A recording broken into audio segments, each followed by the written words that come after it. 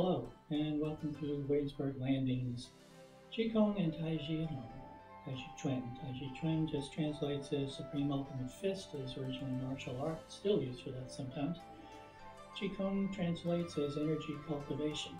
So it starts off by getting your foundation set up, and you want to build a foundation like you're going to build a house that's going to last for a very long time.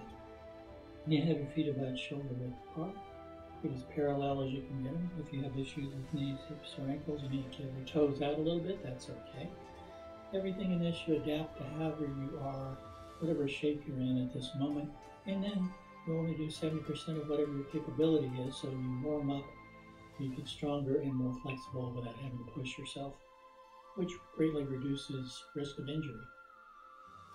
You want to get yourself as firmly connected to the floor as you can, so you have your feet about shoulder width apart. You have acupressure points in the center of each forefoot, translates as bubbling wells. There's a lot of Chinese medicine involved with these. And visualize an energetic connection attaching you to the yin energy of the earth. You can also visualize roots growing from the ball of the foot at the base of the big toe, ball of the foot at the base of the little toe, and the center of the heel. Just going deep into the earth again to get you very stable, very connected to the earth.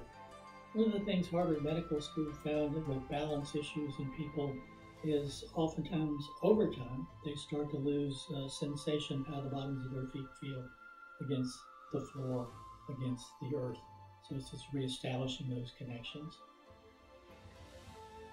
Rooting is used as a visualization in Yang style Tai Chi a lot. There's a lot of visualization in this. If getting your feet so firmly connected flattens your feet out and causes your knees to bow in, just raise your arches up till your knees are pointed in the same direction as your toes. And everything we do, knees and toes, will be pointed in the same direction. There will always be some bend in your knees, always be some bend in your elbows.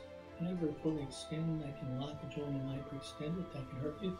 And also never fully compress, that can also injure you. And the purpose of all this is for health, to get healthy and stay healthy. Once you're connected to the yin energy of the earth, you connect yourself to the yang energy of the heavens. You have another acupressure point called Ba Wei. It's the same as the crown chakra in yoga. It's not exactly in the center of the top of your head, it's back a little bit. You visualize an energetic connection there pulling you straight up, a line attached there pulling you straight up. As it does, it stretches you up, makes you taller, stacks your vertebrae on top of each other. It starts to make adjustments to your body as well. Tops of your hips become parallel to the floor, the tailbone drops down a little bit, and the hips move back a little bit. Flattens out your stomach and your lower back. If that doesn't feel comfortable, just relax into whatever feels best for you. Tops of your shoulders are parallel to the floor, and just relax down the center line, so they're not up around your ears or slouch forward or pull back, they're just relaxed. Imaginary line across your eyes and ears is parallel to the floor. The line pulls the back of your head up and tucks your chin in a little bit and probably moves your head back just to get your head nice and balanced on your shoulders. Your head's not tilted in any direction. One of the issues with balance, your head weighs about 10 pounds, and for every inch or so out of alignment, it adds an extra 10 pounds of perceived weight that the muscles in your neck, shoulders, and lower back have to support to keep you upright. So one way to reduce pain and improve your balance is just check where your head is on your shoulders and make sure it's nice and aligned with the rest of you. At this point, if you were to drop a line from that Ba Wei spot through the center of your body, through the perineum, you hit the floor right in the middle of the foundation. Your foundation is an imaginary line around the outsides of your feet. And you want to be centered over that rectangle in everything you do. At this point, you focus on your breathing. And you want to breathe from your abdomen. Typically, as we get older, we breathe more from up here. Breathing from up here is a stress-related breath, a stress response breath. Breathing from down here in the abdomen is a relaxation response breath. When you breathe from down here, it lowers your blood pressure, lowers your breathing rate, your heart rate, your blood sugar. It changes the size of your pupils and moves blood from your extremities back into your internal organs. It does a lot of nice things. Lowers the stress hormones in your bloodstream. Take some practice. You Make the exhale last just a little bit longer than the inhale. That also increases the relaxation response. Another way to get the relaxation response going moderately quickly, and again it takes some practice, is to relax all the muscles in your face.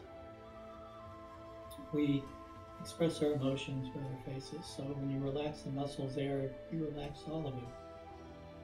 If you feel any tightness anywhere in your body, just breathe into it and let it soften. Let your arms float up, follow me. Make all the movements slow, just like you're moving through gentle resistance. So your arms are reaching out. Turn your palms towards your face, drop your elbows as you press in. It's like you're pressing your head back a little bit. Feel some movement in your neck. From your hands, you press out and down. Tuck your chin just a bit. It's an inhale and exhale. Inhale, let your arms stretch out. Exhale. Do one more. When you're reaching out, you just let all the joints expand. It's the principle of sewing, expansion and contraction. But again, keep softness and bending the elbow.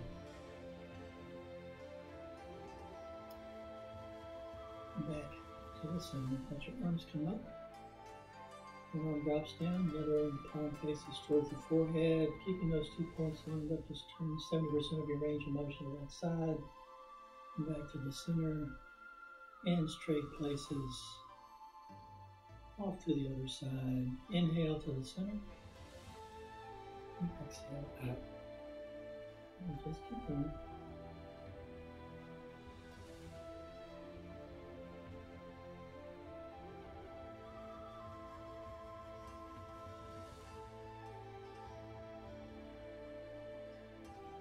Your arms come down. Turn your head to one side, either side, it doesn't matter. But again, don't push it, but just flow into it. Drop your chin, roll across the bottom, back up to that center line, straight across. It's an exhale. And an inhale across the center. One more. And just reverse.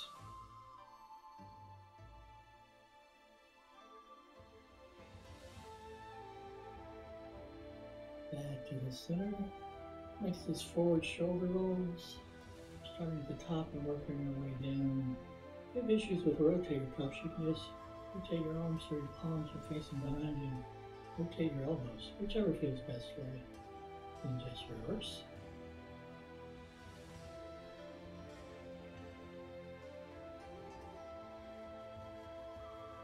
Inhale up, exhale down.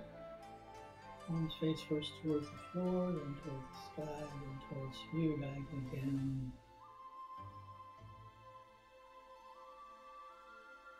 Let your arms come up. Fingertips point towards the ceiling. If you can, you bring your arms in so your palms and forearms are touching. If that causes you any issues, just let your arms relax outwards. But at this point, we're opening the upper back, and then it's opening the chest as you inhale and exhale.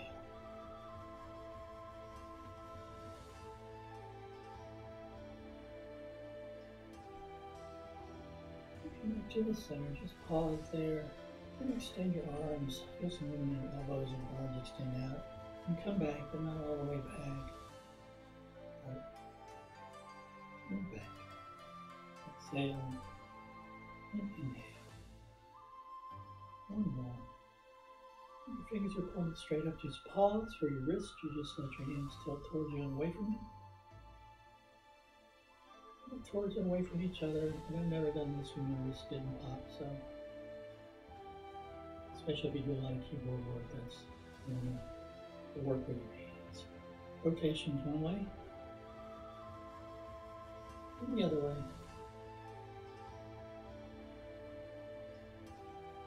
Let's come down. Bring your fingers so they're facing each other, back belt high. As you inhale, just feel all the joints in your fingers and hands expand outwards. As you exhale, they just come back in. So it's an inhale, and exhale. One more. And you make fists that come to rest by your hips. These are soft fists. If you open your hands and you see fingernail impressions, you're squeezing too tightly. Thumb is always on the outside. You reach out to punch, you feel that arm extend outwards, hand opens up, thumbs extend outwards, curl, pull back in. It's an exhale, an inhale.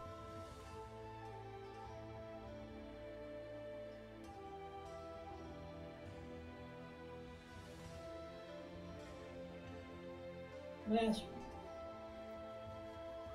Back to center, then you're holding the ball. Elbow on the upper arm is drop lower than your shoulder. You don't let it up like this, it puts stress on the rotator cuff. So just drop it down, lower hand rotates out, upper hand pushes down, so you're getting a nice stretch in your back. It's an exhale and an inhale.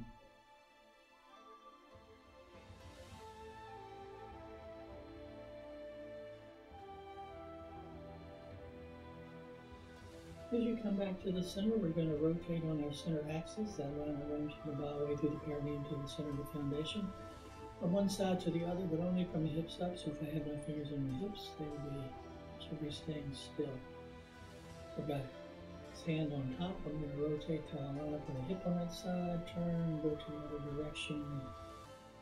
And you can synchronize your breathing, so inhale in one way and exhale in another.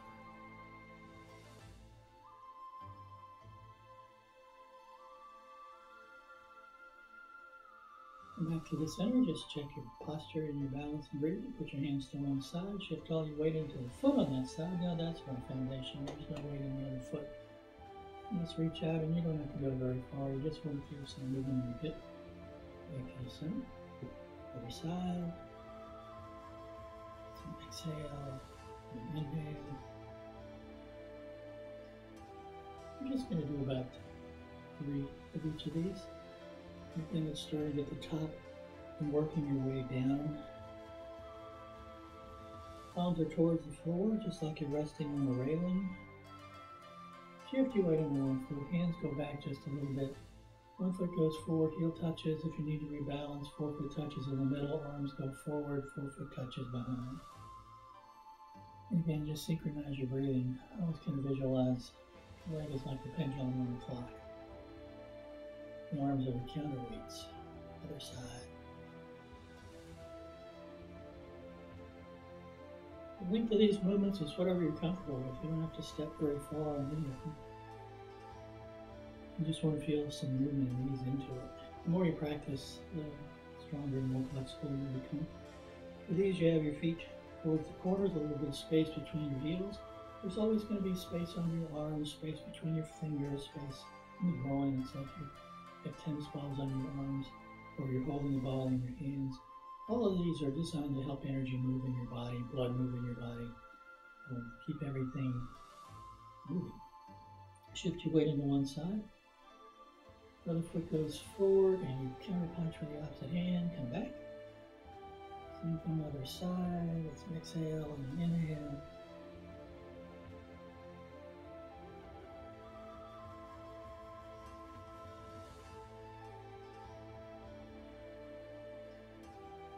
Come back.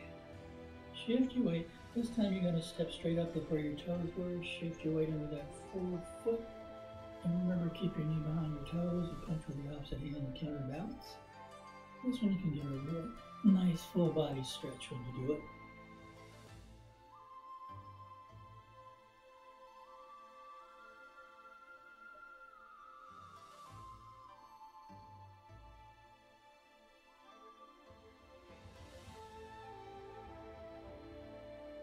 Back to the center.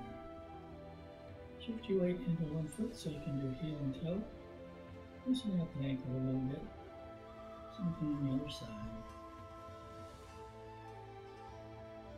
And then you pick a spot on the floor where you can touch the outside and inside of the foot. It's close to the same space, same place as you started. Same thing on the other side. Back, getting your posture, balance, and breathing. Shift your weight over. Be very kind to your hip, knee, and ankle. First make rotations in one direction, in the other direction. Same thing other side. And then reverse. Just come back to the center.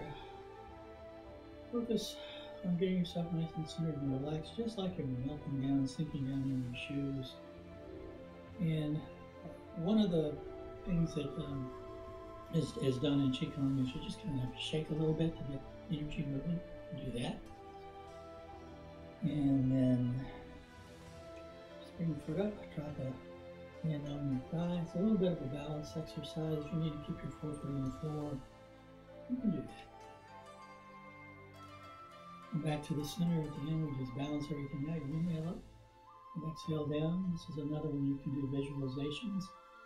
When your palms are facing towards the floor, you have acupressure points called Lao points, right where your fingers touch your palms. You can visualize clean yin energy coming in from the earth, clean yang energy coming from the heavens, and you're pressing that down through your body. Chinese medicine sees illness and injury as a result of blocked or stagnant qi, too much qi. Qi just translates as vital energy. And one more. And this just balances everything out. Come back to the center. Thanks for joining me. Stay safe, healthy, and well. We will see you next time, and we'll go into different forms and styles. We'll bring it all together. Thank you.